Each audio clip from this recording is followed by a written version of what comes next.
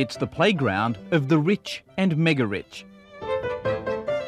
A place where for more than 200 years, America's elite have sought sanctuary. The Greenbriar, nestled in the hills of West Virginia, is quite simply one of America's grandest places.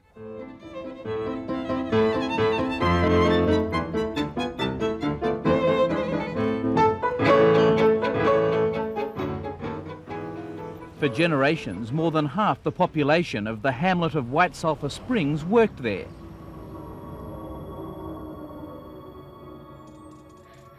But many suspected there was something more going on. They never talked about it. It was just one of those things that just nobody ever talked about. It was so concealed, we never knew what it was anyway. The Greenbriar was the cover for one of the best-kept secrets of the Cold War. We're going into the fallout shelter where the legislative branch of government would reassemble in the event of a war. Fritz Bugas swore an oath never to reveal what was behind the mysterious door on the hill. But with the bunker's decommissioning, he can now reveal all. Well, how heavy is this door? This is a 25-ton blast door. Do you want to help me open it? Sure. 25 tons, it fills it. It's 10 feet high, 12 feet wide, 18 inches thick, and it's made alternately of concrete and steel from top to bottom. How do you stop it? Nothing prepares a visitor for what's in store. Like a scene from a 1960s Cold War movie, a 120-metre-long tunnel is revealed, leading back under the hotel and back to another time.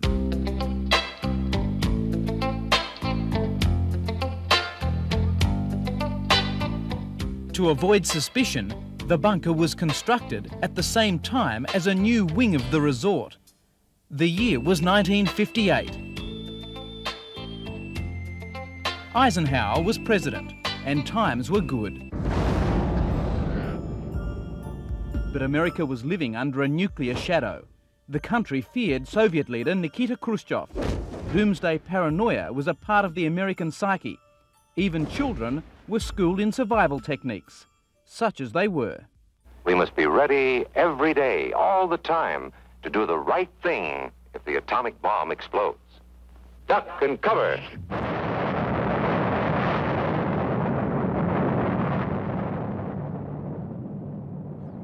A career intelligence agent, Fritz Bugas was the project manager of this top-secret operation. A cover was needed, so he and his 15 employees were to be TV repairmen for the Greenbriar. But the company was a Pentagon front. It was perfect. We were working for the federal government, in fact, although our cover was that of a management and electronics consultant firm. In the event of a nuclear war, the newly arrived congressmen and women would be led to safety down the hill tunnel. First stop for the politicians may have been the decontamination chamber, a series of high-powered showers designed to remove nuclear fallout. Each would be assigned fatigues and then a bunk. There was room for 1,000 people, politicians, their families and staff. There was one locker to be shared by 4 individuals. The government removed its furniture last year. What's there now is a recreation, except the tissues. That's from the year 1960. So it's been here a long period of time. With so many under the strain and uncertainty of nuclear war, there was a cache of small arms for crowd control. With radioactive illness possible, an underground hospital. For those who didn't make it, a crematorium. There was a dental clinic, a fully appointed kitchen, and cafeteria, complete with all the 1960s vinyl-covered chairs, all frozen in another time. Outside, a large metal box with a lid capable of lifting 5 tons of rubble reveals an 8-story transmission tower. That's because the bunker is also a TV studio. And from this location, the Speaker of the House or Senate Majority Leader could have addressed a war-ravaged America. But to survive, they needed to be fully self-contained.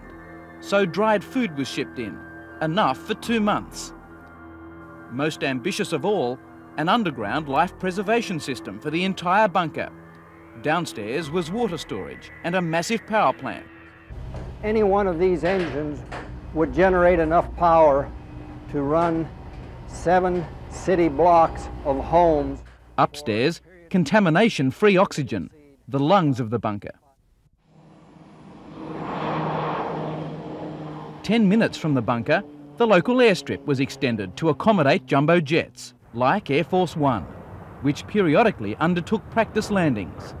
This was the clue as to how the politicians would make the 300-kilometre journey from Washington to West Virginia in time to beat the bomb. There was a plan in effect. Let me leave it at that.